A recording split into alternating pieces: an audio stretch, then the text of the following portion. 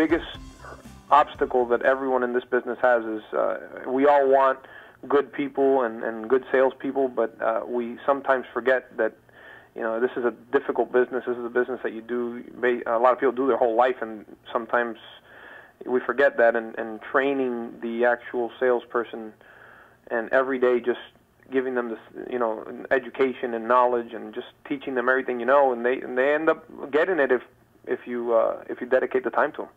I'm very much of the philosophy that I don't tell someone what to do. I show them how to do it, and I'm not going to sit there and ask someone to do something and not be able to show them that I could do it. So if I see that we're busy on a Saturday and there's, you know, fresh customers or clients walking into the room, I'll greet them.